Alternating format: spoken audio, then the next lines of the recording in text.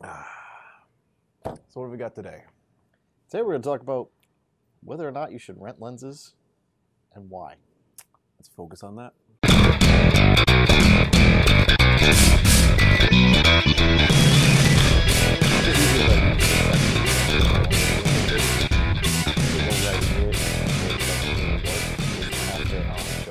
Everything back out. It's all back. It's big mess.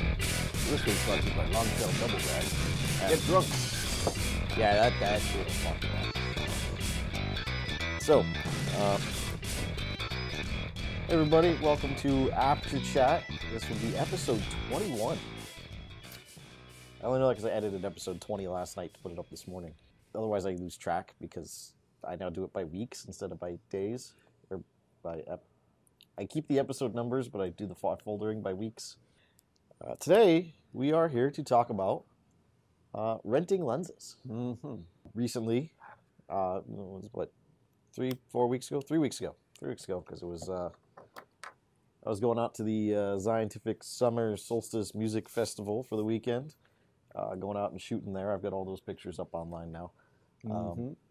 And I decided I wanted to take a fisheye lens with me. I don't own a fisheye lens, so it was an opportunity to work with Borrow Lenses, who would make an awesome sponsor. Mm-hmm. So for us, Borrow Lenses is about an hour away. Yep. Which is nice. Yep. Which in my case was on the way to the festival. Just about. So I think it was like 5 minutes out of my way to get off the highway and go see them up in Waltham. Same for me. I recently, this week, rented a Nikon TC E3, whatever they call it, the 2X teleconverter, the version 3, the version 3 new one. One of the things I love about these guys is I had placed my order originally for the Sigma 8.5 inch or 8.5 millimeter fisheye, and then when I got there, I said, "You know what? Can I get the Canon 8-15 instead?" And they're like, "Yeah, no problem."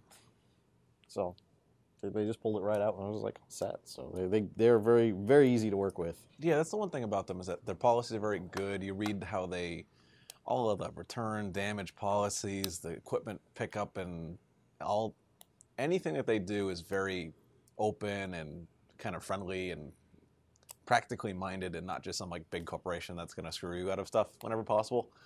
They'll do everything they can to make it work in your favor. Oh yeah, actually, as I was driving back home from the festival, because I get the studio email on my phone, I actually got an email from them that said, "Hey, do you want to keep it for an extra day? It's not a problem." I was like, "No, I'm driving right past you guys again. I'm going to drop it off." I rented mine for a week just because it wasn't much more expensive than the 3 days or whatever I needed it, and so I kept it extra. Yeah, it's nice. It's a nice service to have nearby. Hunt's, our local camera store, is going to start partnering with, is it Lens Rentals? Lens Rentals is the other big one. Is it Lens Rentals or there's one other bigger one. So whichever. The two I know are Borrow and Lens Rentals. There's another one, I think a third pretty big one that Hunt's, you can go pick up to Hunt's and pick up your gear there, return it there, I guess, in Providence where your store is. They were just getting the system in while I was there a couple weeks ago. So cool. Yeah, because I was actually going to suggest to the Borrow Lenses people, because I want to go up there again and get some more stuff. Because that's what they do. They other than in San Francisco and Boston, where they have their two East and West Coast headquarters, they partner with camera stores all over the country to carry the lenses, or they'll ship the lenses to the store so they don't have to ship them to you, things like that. But even if it's just like the one in Providence or just the one up in Maine. Yeah, well, so before that, Hunt's had a preferred rental company. It was some weird one that was bad. And I think now they're moving up to Lens Rentals. I'm pretty sure it is. All right. Yeah, we'll have to check with Paul when we get in there. Yeah, I'll have to see. The representative was in there talking to him about it at the time. Oh, cool. I rented my piece of equipment because I was going camping. I own a 70-200 2.8, and I really rented this just to test it. There was nothing in particular I thought I was going to use it for camping. There was maybe a chance of some bird stuff that we had seen the year before, like falcons up on a dam somewhere. But I mainly paid the $45 to test out a piece of equipment that cost $550 to see if it's something in the future that'd be valuable to purchase just full retail. Well, what amuses me about that is if I had asked you 3 months ago about renting lenses or renting equipment, You would have told me, yeah, no, don't do it. Well, I mean, renting anything meaningful that you're going to need to purchase in the future is kind of dumb. If you're an event photographer and you need a 1424 for your next event, and you're going to spend $500 to rent it, if you can at all purchase that piece of glass, you're much better off doing it. If it's just out of your price range or it's not something you're sure you're going to use, yeah, it's absolutely worth renting stuff. Yeah, because that's why I rented the fisheye, because I was like, I don't know if I'm ever going to use this thing. Yeah. You know, I was like, I just wanted to have it because there was one specific shot that they asked me to get when they invited me up to come shoot. And that was, can you get a shot of the crowd while this one particular band is playing, because the crowd gets really riled up. And I was like, yeah, I could do that. And my original plan was just to shoot it on the 2470, and I was like, that would have been fine. And I did take that shot on the 2470, and then I put the fisheye on, and it looked significantly better. Like, it was one of those, just kind of those weird cases where the fisheye actually does look better, because you're not looking for any one thing. You want the whole abstract. And what's really cool about the Canon fisheye, 190-degree viewing angle. It actually sees behind itself. So, like, I usually, like, have an arm out when I'm shooting to kind of leverage. I had to get used to shooting like this. You didn't know you're supposed to keep your arms in? I never keep my arms in. I've always got one It's like out. a stop of difference. Yeah. It's like a full stop of motion. That's a digital rev made fun of that. I know. What the hell? No, I'm usually pretty. Yeah, I'm usually up. I'm usually like this, but with the fisheye, I was kind of like, I didn't know where to put this arm because I'm usually holding the lens with it. It's so short, you had nowhere to hold it. So I was kind of going out like this just to try and. I was like, what the? And then I realized I had to like basically like one hand it once I had it dialed in and just be like, because it could see behind itself. It was funny. I really need to run the Nikon 14-24 for a while because I don't have experience with a good wide-angle lens really on a full-frame sensor, which the 14-24 is one of the best wide-angle lenses made. Really, there's not a lot to improve on it. That's one of the things. They sell a 14 prime, which is also good.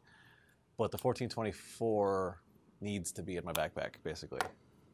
Yeah, I don't have a 14 in the Canon ecosystem, but they did just release a new wide angle. The 1635 one, or the 1635 f4, which fills the gap between the 1635 2.8 and the 1750 4. Okay. It fills the price gap, I should say, than anything else. And really, on a wide angle, you're not really going to shoot 2.8 all the time. No. So the 1635 thing is kind of weird to me. Yeah. Like, I don't fully get what most of that range is for. I don't know. I'm going to talk about it tomorrow in the news because I might have the press release in tomorrow's news notes. Oh, cool. But so I'm going to rent that just to play with it. That's my next rental. I need a 14-24 bad enough. I almost stole one from someone not paying attention. Would have deserved it, really. Yeah. He was, 30 feet from his bag, looking the other way, with it just kind of perched on top in a convention space. It's not really bright. It has a very unique lens cap. The cap for a 14-24 is a big metal thing. It's not like a normal lens cap because it has this big curved bell front. It's like, well, I need one of those. Those are $2,000. Well, it was kind of cool. The lens cap on the 815 fisheye is like it came out and up, and it was like all squared off. And it had you actually had to press the two clips to turn it. This one's just a pressure fit. It just kind of sits on top. I don't know. This had the clips that go. You actually had to press it. It was almost like a medicine bottle where you had to take it and turn it, but you could leave the lens hood on and put the cap over it. Like, it was designed to fit around the lens hood. That's cool. So that was kind of neat. I played with a 55 to 200, a low, like 3.5 to 5.6 Nikon, and the bayonet, the hood didn't clip in like the hoods clip in usually. It was, it had like a bayonet mount. So you depress it and you could reverse it, put it on, and it would still spin. It was just like a little clip.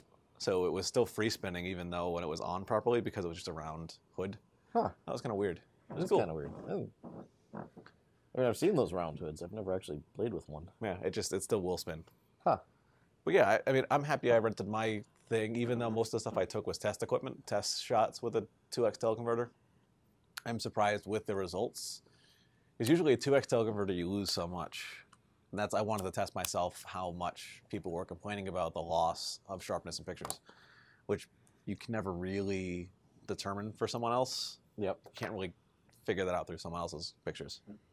You can figure it out through your own pictures and what you're used to with your lens versus what it is with the teleconverter. Yeah, because you can be looking at someone else's pictures and they just happen to be really out of focus because they just suck at focusing. Or they're really, I mean, to you they're really sharp, but normally they're even sharper because they're shooting a 300 millimeter 2.8 or something. That's ridiculous.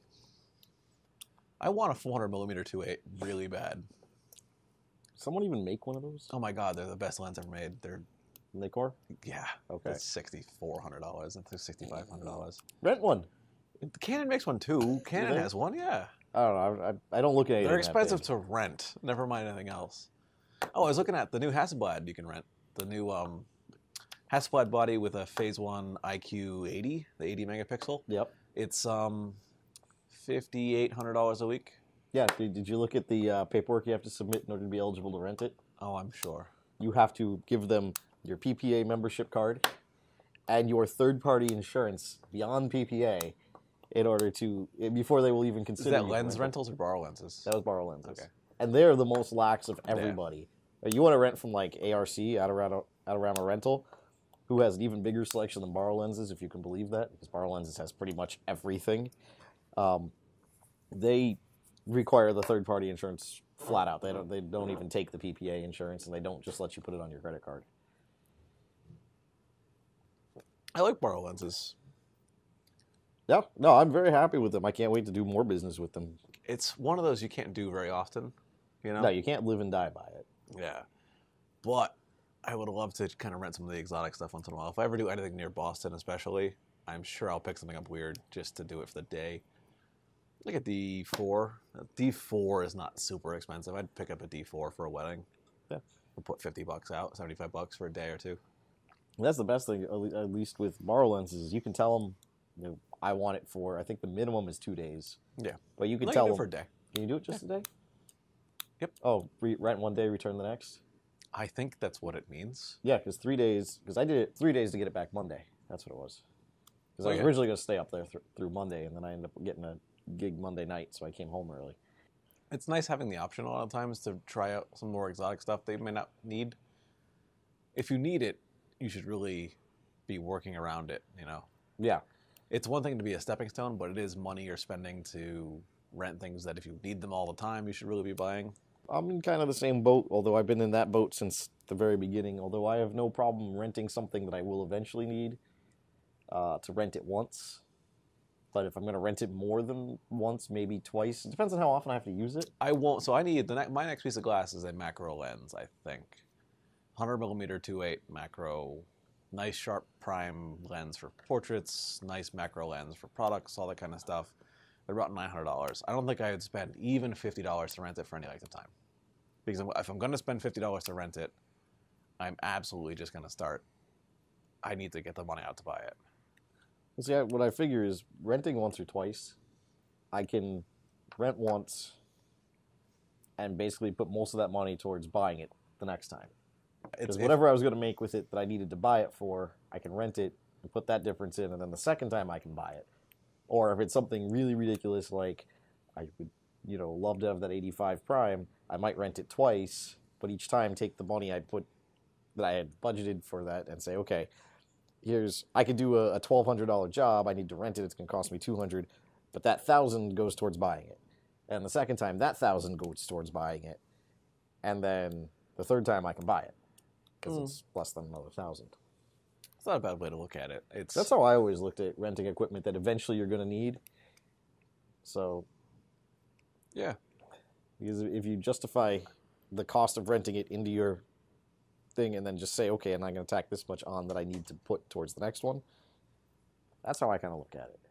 Yeah, I'm always in the camp of trying to just buy stuff whenever possible. Well, me too. If and I'm notoriously bad for if the credit's available, I'll just buy it, which actually probably costs me more in the long run. Maybe. Because the rentals, especially, they kind of scale to being expense. So the rentals of something more expensive are definitely more expensive to deal with. But, like, for me, I'm not going to use a D4S at every event. If I was going to travel, I would like say I was traveling somewhere else in the country or even internationally, I would probably rent a D4S for a weekend or Yep. a week, really. Yeah, I'm planning with Patrick a trip to Iceland next summer. We're gonna go spend like 5 days in Iceland just touring around because it sounds like fun, and I don't have any stamps in my passport, so I want to get some. And I will probably rent a 1DX for that trip. You don't need a 1DX for Iceland. I don't, but No. It's like legitimately, it's not better. There's not. I just wanted to rent one. What are you gonna shoot at 12 frames a second in fucking Iceland?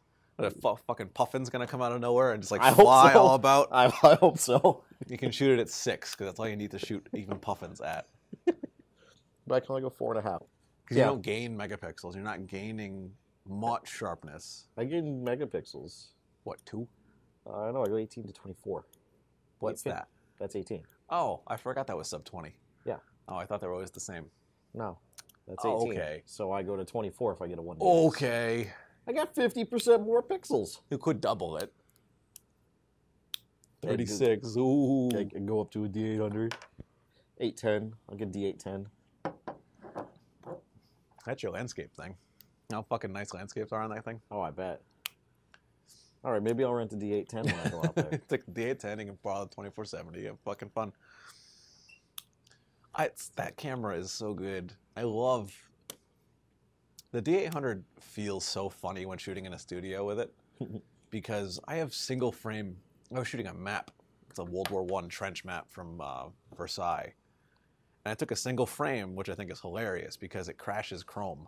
No, the stitch. So I took a two-frame stitch of like the section of the map I wanted at 36 megapixels, and you can't open it in Chrome, even to this day, because Chrome doesn't see it. It just doesn't open it because it's so big.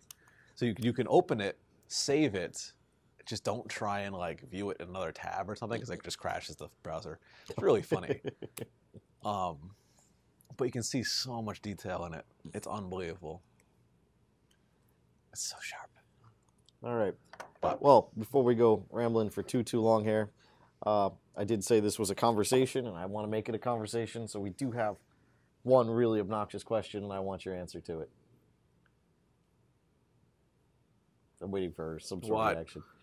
Would you rather fight one horse-sized duck or 100 duck-sized horses? We talked about this. Gola told me about this because it was funny.